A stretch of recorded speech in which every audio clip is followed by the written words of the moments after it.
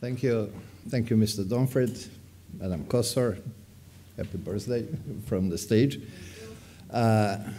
Ladies and gentlemen, it's a great pleasure for me to be here today, to be invited by the Institute for Cultural Diplomacy, and to have an opportunity to share with you some of my thoughts. First of all, as a relationship between the culture and the defense. It is not by accident, because as invited by Institute for Cultural Diplomacy and former defense minister, I will try to say a few words about these two terms, these two topics. At the first glance, it seems that no clear link between the two, these two functions of society. Moreover, the first reflex would be to separate them each other because it seems that they have completely contrary meanings. Cultural deals with the good, with clean, with nice, while the defense is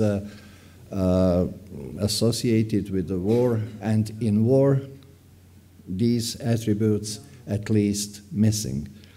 This is because culture is usually defined through the arts. While it is not incorrect, it should be noted that culture is much broader than the concept of art. First of all, we all live, as Leonardo Prado says, in a certain cultural framework. In addition to these general settings, culture is closely linked with the ultimate goal of defense, which is security. And security which involves maintaining and protecting of well-being for the members of society. And well-being of a society is defined by its members or by the culture itself. Let's try to simplify. Culture evokes the best from us. It tends to a universal feeling of safety that is at the state level enabled by the defense. Our cultural framework, which we honor today, is Europe. In security terms, Croatia supports this framework and formally belongs to him through its membership to NATO and the European Union. However, the question is, does the existence of these two integration means that there is a European strategic culture as such? We should not go too far to the history. This would be kept to the fact that 2003 European security culture was first time mentioned in an official document. It was, of course, European security strategy. Strategy which explicitly advocates the creation of strategic culture that for the first time clearly includes the ability for timely, for quick and when necessary rapid intervention of military forces from European states. Strategy says that we must be more active in promoting the objectives by using the full set of instruments for crisis management and conflict prevention. These are, of course, instruments of politics, diplomacy, military, and commercial and development activities. 10 years later, it is legitimate to ask ourselves, are we now closer to achieving this strategic goal of creation European strategic culture? Or are we perhaps further than we were a whole decade ago? European culture from that period was marked by a very important processes. It was encompassed by a wide spectrum of issues from the war in Iraq to the major financial crisis. The processes which were sometimes more, sometimes less affirmative for the development of continental strategic culture, but in any case, they gave to it a certain connotation of duality. However, differences in looking to possible access to the global crisis and international hotspots did not exclude the reality of joint action. For example, the controversy over the appointment of Catherine Ashton did not prevent the European Union to get its first foreign minister and even to start creating its own diplomatic service.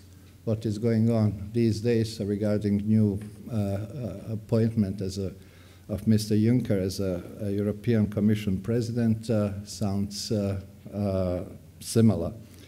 Separate Anglo-French agreement on defense cooperation has failed to diminish the importance and the need for NATO, nor these two countries with the biggest defense budgets in Europe stopped their own engagement in NATO and European Union. After all, today hardly anyone remembers it. The financial crisis that began in 2008 and which effects are still present, especially for us in Croatia, seriously descended the defense budget of the nation states. In fact, the state defense area is one of the biggest victim of the austerity measures which was implied from European Commission, but also from the European Council. In a period of several years, the defense budgets of European states have been decreased for several billion of euros and tens of billions of euros, and Croatia, unfortunately, is in the same trend. Our defense budget has declined from the period of 2011 for more than 100 million euros. But the fact that after such a major crisis, which is comparable to that of 1929, no European country has attempted to seize the moment to promote their particular interest is very significant. This points to an important difference between two major crises, and that is, speaking on Europe, that although perhaps insufficient and vulnerable, there is a European strategic culture. This is reflected in another important segment. Specifically, the members of NATO and EU member states are trying to find way out from this state of play, introducing or launching projects with multinational dimension. NATO has a policy of smart defense, which with the aim of creating a new way of thinking about building a modern defense capabilities. And this approach also supports another strategic dimension that's of existence, of possible existence of transatlantic security culture. In the European Union, a similar process takes place under the name of pooling and sharing capabilities, the concept that refers to initiatives and projects aimed at filling the gap in European defense capabilities, which logically contributes to the further development of the European security culture. It is extremely important to emphasize that pooling and sharing and the European security culture mutually reinforce each other. Even more, they are faithfully linked. Achievement of the objectives in one is impossible without achieving goals in the other, in another realm. On the other hand, the reluctance of member states in acceptance of reducing their autonomy presents or prevents the consistent collection and sharing capacity that weakens European strategic culture. Here we are talking about the end goals. However, we have to be aware that this is a process and it is difficult to estimate how long it will take. Probably no one today can precisely point when the European Union will have a fully integrated system of remote guidance capability for aircrafts or air refueling of aircrafts or a new generation of satellite communication. But in the meantime, it is important some nations will go through this process easier and some will face with more serious challenges. Speaking on smaller and poorer countries like Croatia, unfortunately, will be under particular pressure to drop some of its military capabilities. The same applies to the ability of our enterprises to participate in tomorrow's joint European defense market. I'm talking about the last conclusion of the December summit of European Union, which was devoted to the future of European defense. For these reasons, it is important for governments to be more active in advocating their set of interests and goals. They are those who have to show the bigger that to the bigger states that without smaller states there is also no European strategic culture, and that they may well contribute to the concept of pooling and sharing.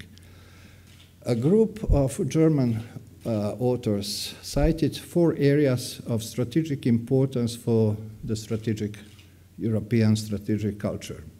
These are the level of ambition in international security policy, the relationship between the legislative framework and the new security realities, foreign policy orientation, and the willingness to use military force.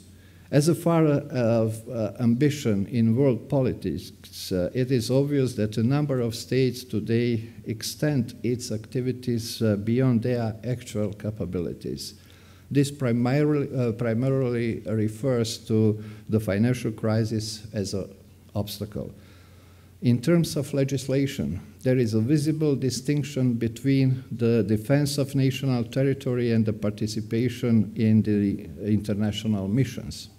It is closely related to the voluntary torque for participation in operations and the search for the balance between domestic constraints and international obligations as reflected in the way of participation of soldiers in international missions. Increasingly, countries use so-called caveats or different type of constraints as a result of public opposition to the elementary participation in missions outside of the country. The enthusiasm, if in this regard, if existed, has been very reduced under the influence of the experience in Iraq and Afghanistan. When we talk about foreign policy orientation, there is a kind of difference between European states that largely advocate Atlanticism and those who are more prone to European approach to the world affairs. Sometimes these differences are visible, sometimes almost to disappear. How much will individual state advocate for the irreplaceable role of NATO, and how much some others will call on common foreign security policy of the European Union usually depends on external circumstances.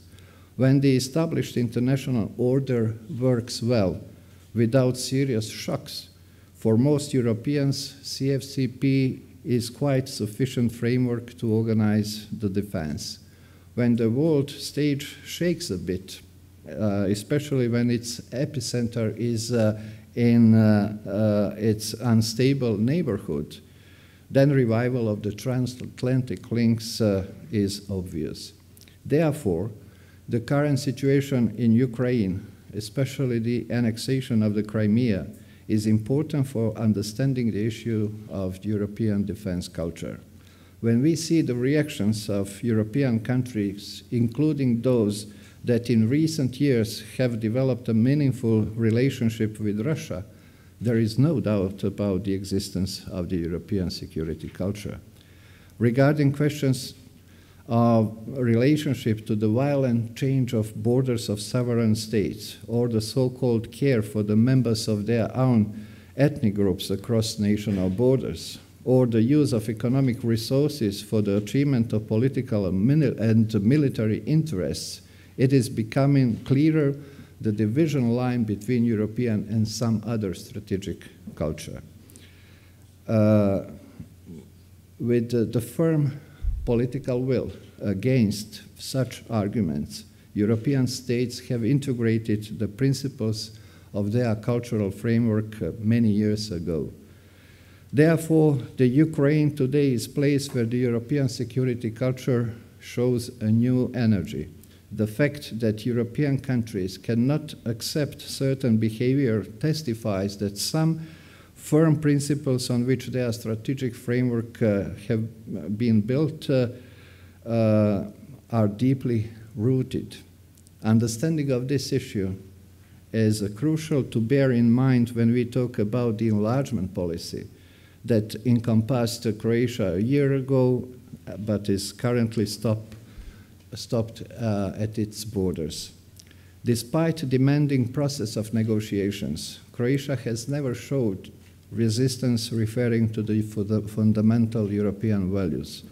Croatia was accepted as a new member of the European Union since it basically supports these values as a correct, inclusive, and reasonable. In this regard, the principles of the European strategic culture are proved to be more important than it seems at the first sight. Sometimes they are, as I said, more visible, sometimes less, but always permeated through the whole range of European policies. That is why it is crucial for the candidate countries of the Southeast Europe to try to avoid fruitless calculations on these issues. Nobody disputes the right of the state to decide, for example, who will be hosted in official visit.